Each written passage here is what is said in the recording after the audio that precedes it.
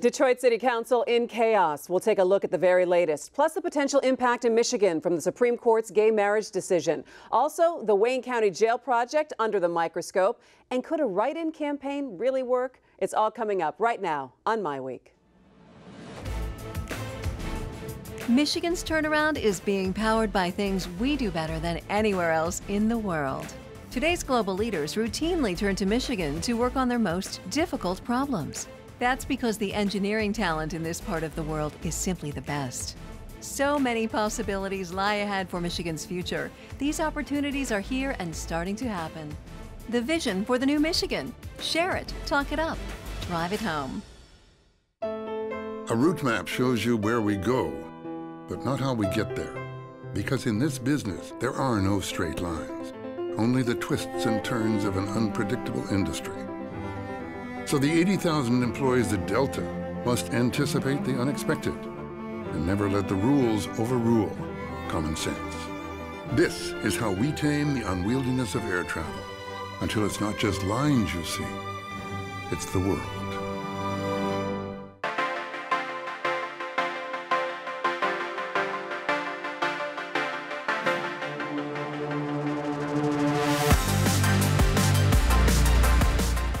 Thought Detroit politics couldn't get any stranger? This week proved we haven't seen it all. The Detroit City Council in chaos.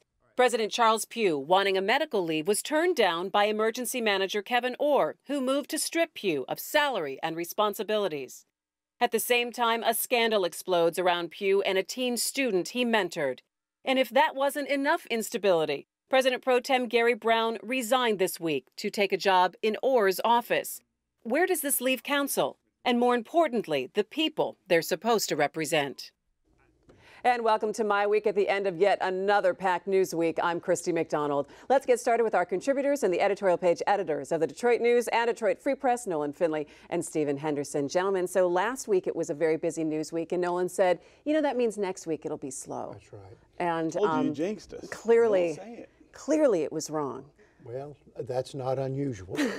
So, you know, we said it in the beginning of the show, you think that you've seen it all, but the situation that is now surrounding Charles Pugh, the president of the Detroit City Council, and the fact that he is truly missing and hasn't shown up for work. We really should run a number across our screen. If you see Charles Pugh, call us at 888, whatever. I mean, this is the most bizarre thing I've ever seen. You've got the city council president playing Greta Garbo out here. You know, I don't want to be public. He's a politician. He's an elected official. He became a public man when he ran for office, and now he's hiding instead of stepping up and saying and addressing these very serious allegations against him and telling us whether he's going to continue on the council or not continue on the council. And we do tape the show a little bit early on Friday, so again, things could happen a little bit during the day. But Stephen, what was your thought as this was all kind of unfolding this week? Well, again, where is the council president? I mean, I think you have a responsibility to answer these kind of charges. I think you also have a responsibility to Kevin Orr, who was being a little aggressive, I think, in deciding that somehow he's just going to stop paying Pugh because he wants this medical leave. I mean, maybe we ought to wait to find out what the facts are and what's really going on before we make that kind of decision. But really the onus falls on Pugh at this point to come out and say, here's what's going on with me. I'm either going to take a leave to try to deal with this stuff and then come back, or I'm just going to resign. And that's either of those choices is an honorable one. It's not honorable to just let it happen and disappear. You got some very serious charges out here. You've got a mother who says he was inappropriate with her son, her teenage son, when he was a minor. When you're in the public eye, when you have a public job, you have to step up and say, you have to address those allegations. You have to tell the people who elected you whether or not there's any truth behind them or how you're going to deal with this situation. Do you think Kevin Orr has dealt with this situation correctly? Yeah, no choice. You can't pay a guy who doesn't show up to work. That's sort of mentality in Detroit that, okay, we're here, the people are paying us, we've got this job, we can do whatever we please. That's going to end. And I think he's sending a very good message here that no matter who you are, you're not going to get paid with taxpayer dollars, scarce taxpayer dollars, for not showing up to work. So let's look at the larger picture of Detroit City Council right now. now. Where does this leave them, especially now that you've got Gary Brown, who resigned this week and is going to be working for Kevin Orr? Yeah, well, I mean, you could very quickly have 3 empty seats on a 9-member council, which I think suggests again that it's not a very serious body and that it's not functioning, which I think is a very dangerous message to send. I think you want to make sure you fill those seats, show people that representative democracy still means something even when there is an emergency manager. It will mean something for sure when Kevin Orr and everyone else packs up and leaves. We go back to elected governance in the city, but it's courting a kind of constitutional crisis that you just don't need at the same time that you have all this other stuff going on in the city. You need the council to be intact. You need it to play whatever role Kevin Orr decides it should play, and do that honorably. They can't, Steve. They can't appoint replacement members at this point. And in terms of representative democracy, everybody knows that's a pretense now. I disagree with that. Manager, but you can't have the council going in and saying, well, we're going to appoint this person and this person and this person who may be on the fall ballot. Well, they can't appoint people on the ballot. How are you going to stop them from doing it? Well, I mean, there's no rules governing this thing, and if they did that and gave somebody an advantage going into that would the be fall, wrong too. I think that's what they're talking about doing. But I think it's also very upsetting for Detroiters who maybe those people on council are their only touchstones, and Kevin Orr has taken over, that they feel that they could still call Gary Brown's office, they could still call Charles Pugh's office, and feel that they could at least give their opinion, whether how much of that can actually follow through. And that was the justification for keeping them in place. But now you had Kwame Kenyatta disappear for 4 months. Now you got Charles Pugh disappearing for 2 and 3 weeks. If you're going to make that argument, and if you're going to continue to collect the paycheck and hold the position and defend the position, you got to show up. Obviously, and I don't think anyone's going to argue with that. But so, what do Detroiters do at this point when they see that their council? I mean, you're living in the city of Detroit. What do you think about this? Well, I mean, I think it's a very dangerous message to send. The idea that somehow emergency management completely displaces the elected governance of the city, and this is what feeds the what I think are the wrong-headed conspiracy theories about what this is really about and where we're headed. It's hard to defend what's going on when you see the political infrastructure crumble the way that it is, and if nobody does anything to shore it back up. Okay, so do you think that there are going to be other members that are going to leave? Do other members on the council look at this and say, well, why am I still hanging around here? Well, you've got other members on the council who aren't running for re-election in the fall and who may decide that if a job comes up, that rather than wait till January, it's a good time to get a head start on their post-political careers. But there again, think about that. Think about what that means. These are people who ran 4 years ago, agreed to serve for 4 years.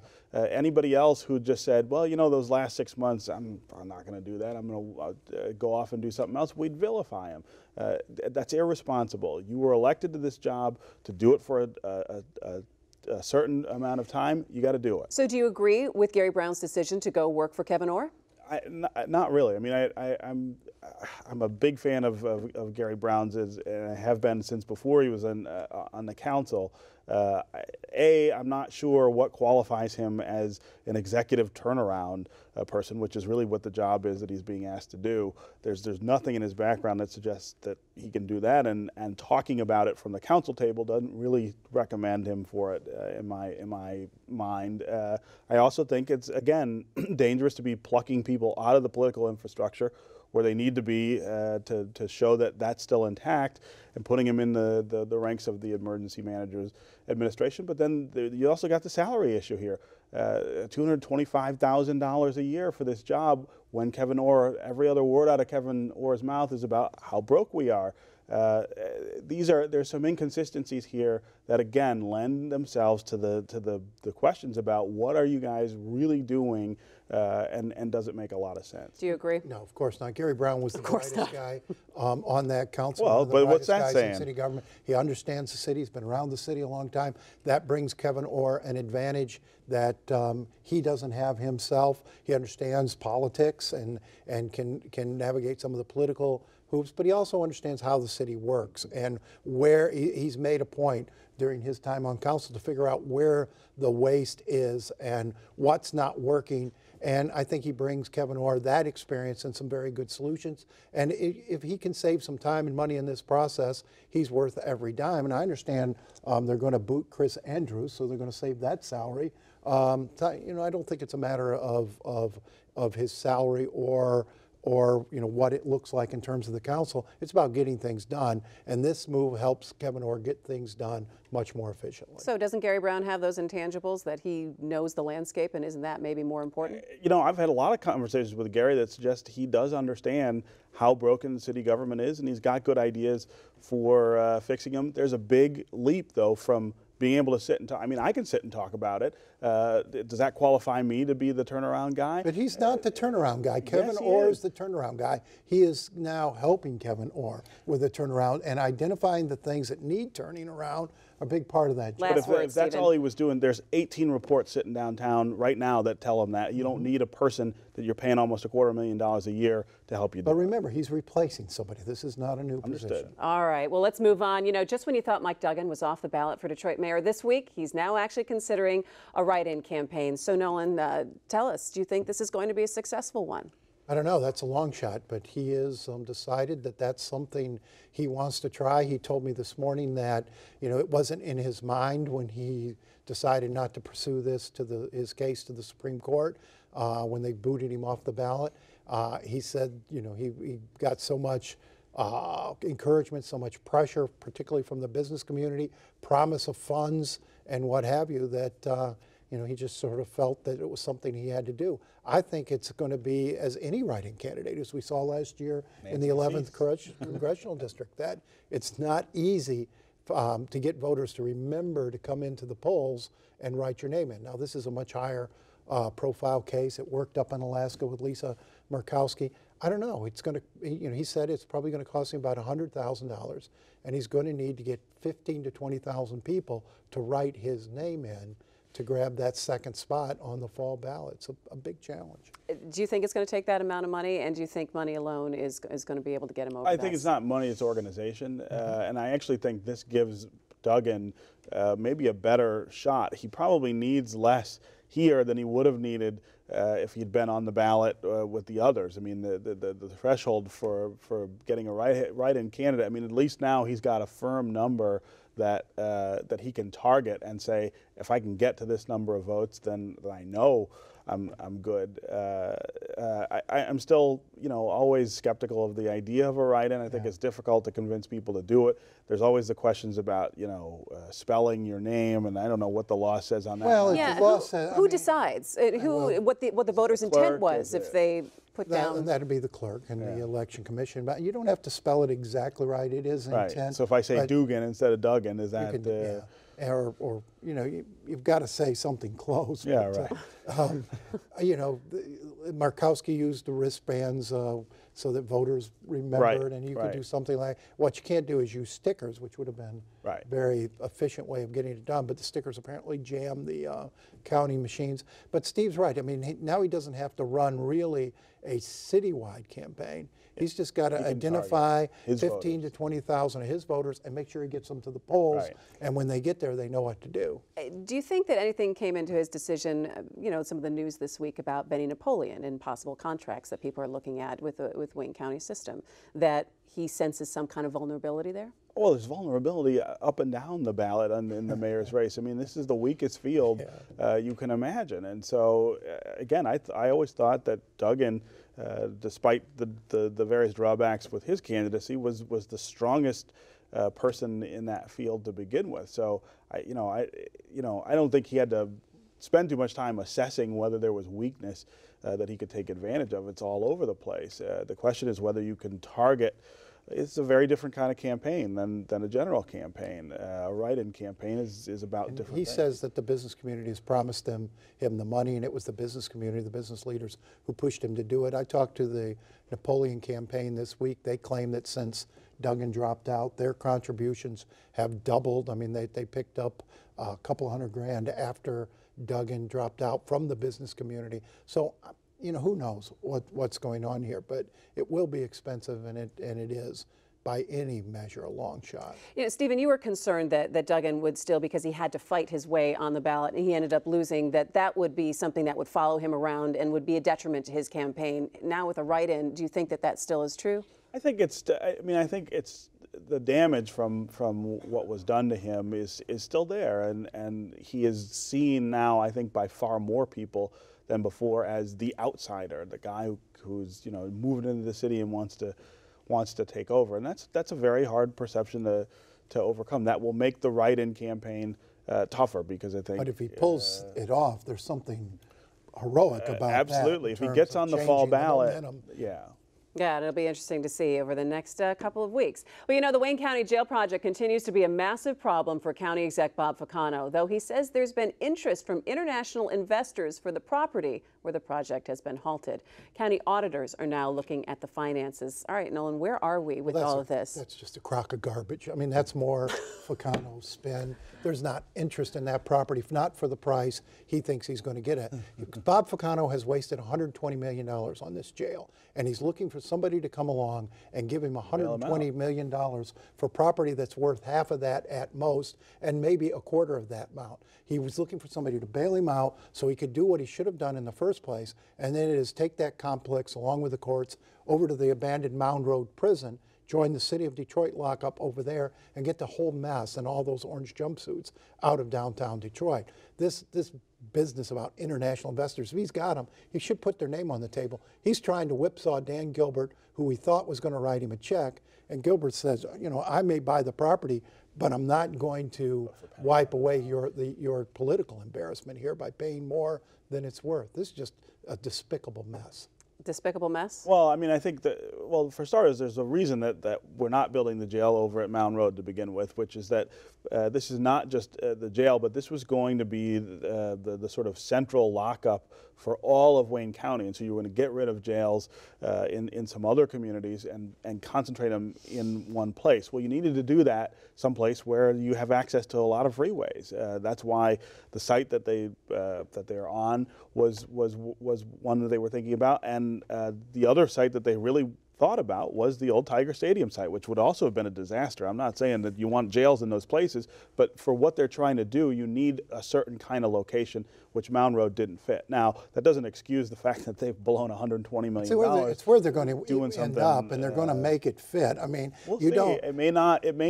Think serve of other that cities then. and whether they have jails in the heart of their downtown. Well, sure. I mean, this is another Turkia Mullen, you know, stinky mess. I mean, you get to the bottom of this, and you've got the same sort of bad decision making and cronyistic deals that led to the county losing $26 million at Pinnacle Racecourse, $27 million at the Guardian Building, and nobody is really talking about it. There's no argument that they screwed it up. I'm saying that the citing decision was not about corruption. That was about. You can't say that with any confidence at this point. I think Mound Road is going to work for the city of Detroit. The state offered them a plan that will allow them to take the courts. It will work for the jail. It will not work to absorb populations of these other jails because it's just an inconvenient location. That's why it wasn't chosen. Well, where was all this heated discussion back when the decision was made? Well, that's the point. It was not. It was not. And except the business community went nuts, and nobody else paid attention to them. There's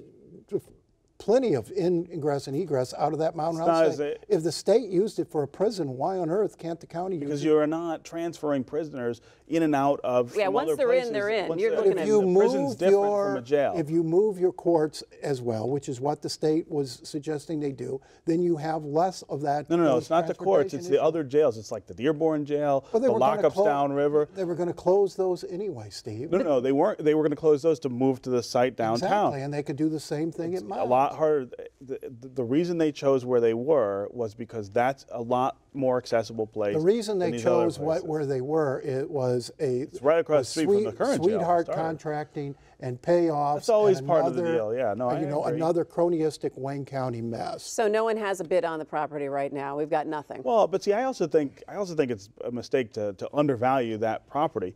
If you're not going to build a jail there, it's pretty prime real ripe estate. for something. Cross street from Ford Field, right near Greektown But it's Casino. not You worth could have something $120 great million, there. Steve. I Well, mean, it's not worth that. The Gilbert people figure it's worth between 30 and 60 if they can find other uses for the building. Well, and it wasn't that's going to be worth- painful The for the jail site taxpayers. itself wasn't worth the $15 million the county paid for it in the first place, in which Charlie Williams got a $400,000 finder. Right. For. But the other possibility here is Go that, ahead, Stephen. you know, if you can tear down Frank Murphy and move that out to Mound Road and the old jail, now you're talking about a very big site right on the edge of downtown. You can do something really special. And you got to make sure you got planners in place that are going to make sure that they're using it in the best possible way, too.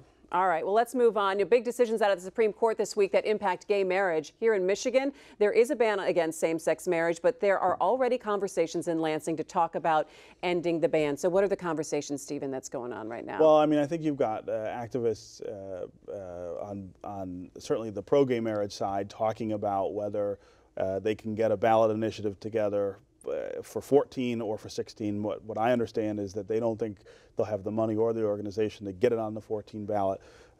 So it will probably be 2016. But meanwhile, you have two other avenues that are working. One is the legislature, where there's going to be bills introduced to put it on the ballot, which the legislature can do. And then you've got this court case in Judge Friedman's courtroom in downtown Detroit, where he has said that the central question about this adoption case that landed in his court is whether the ban on gay marriage is constitutional. And I suspect that given what the court's language was like this week, what the rulings look like, he could very, very likely say this is an unconstitutional infringement of people's liberty. And it could change everything here. The Supreme Court ruling would seem to pave the way for that. I would think the remedy in Michigan would more likely come in the courts. I don't think this decision in this case is going to legalize gay marriage, but it may very well remove that ban, because if you look at the way Justice Kennedy wrote that decision, I mean, he did very correctly say marriage law is a matter for the states to determine and for each state to decide. But then he also invoked the Equal Protection Clause. Right. And, you know, it's hard to see how they're going to tolerate a situation where the federal government discriminates in one state and doesn't discriminate in another state. You know, I think the inconsistency there is going to lead ultimately to the change in Michigan. As someone who covered the Supreme Court, Stephen, what were your thoughts this week as you saw everything come down? Well, you know, I mean, you've got Justice Kennedy. This is the third opinion he's written for the court in the last decade that really takes, you know, a broad swipe at efforts to single out gay couples because they are gay. I mean, this is something that really offends him personally and really offends his notion of constitutional liberty. I think there's no question that you know, third time is a charm in this case, and that it's just going to be very difficult going forward for anybody to pass legislation or even constitutional amendments in their states that treat gay people differently because they're gay. Yeah, it's hard to imagine going out. You're going to have a situation where marriage is legal in some states and not legal in the other states. Yeah. Clearly, the court's not going to allow it to be illegal. So, I mean, it's hard not to see this thing coming to a conclusion. Some change here. All right, Senate Republicans say Medicaid expansion in Michigan is not dead, despite the lack of the vote last week. A GOP work group has been formed by Senate Majority Leader Randy Richardville to study it. So has Mr. Richardville and Mr. Snyder, have they made up a little bit? Well, I don't know if they've made up. Richardville's going to ask for some changes. I think the governor's going to give it. I talked to both of them last week. Both of them downplayed their feud, the drama, if you will, and I believe they'll come back sometime in the fall, either in August when they return at the start of the session, or sometime early on, and get this thing done. They're going to build in some protections that allow the Republicans who are worried about the cost exploding. They're going to build in some protections, whether they mean anything or not, in the end, to allow them to cast votes for it. All right, so there's no vote next week, I think, is what the governor originally Yeah, unfortunately, there won't be. I mean, you know, this is a loss for the governor, as I see it. I mean, it's a sign of his inability to control his own caucus. It's also a sign that he's made deals in the past with people who've stabbed him in the back. going forward, I think you gotta treat the whole thing differently. That's a classic overstatement. Well, this is the political process. This is the way politics works. You've got a strong governor and you've got strong legislative leaders. You're going to have this sort of clashes. But in the end, what will happen here is what always happens. They'll get a compromise deal. You compare that with what we went through for 8 years, where we got no deal. No one's said compromise deal depends how painful it is to each side, though. No one's saying that was better. But the reason that Jennifer Granholm couldn't get anything done was because she had opposition and she was from. No, hold on. She never had control of. He's got control of the governor's office and both houses of the legislature, and he can't get his own agenda. You should be encouraged that it's not a rubber stamp, that there is tension, that there is a process. Please, this is about somebody who's not a strong leader. This is a guy who's not proven to be a strong leader. This guy's got in the more legislature. done in 2.5 years than we got done in 8. So he got done what they wanted to get done. He's a plenty strong leader in terms of the changes he's put in place. This is a guy who said Look at stuff what we've was done not here in 2.5 years. And the things that he said were not on his agenda. He let them take control of, and the stuff that he wants to get done. And we shall see. His agenda up to this point. I mean, you sat here and a lot of people said, "Well, gosh, he's not a leader. He can't get a bridge built." Well, and we shall see. Where's the bridge? Let's see how it all works out in the fall. Gentlemen, have a great weekend. That's going to do it for My Week. Thanks so much for joining us. Go to myweek.org for any shows that you might have missed. Take care. We'll see you next week.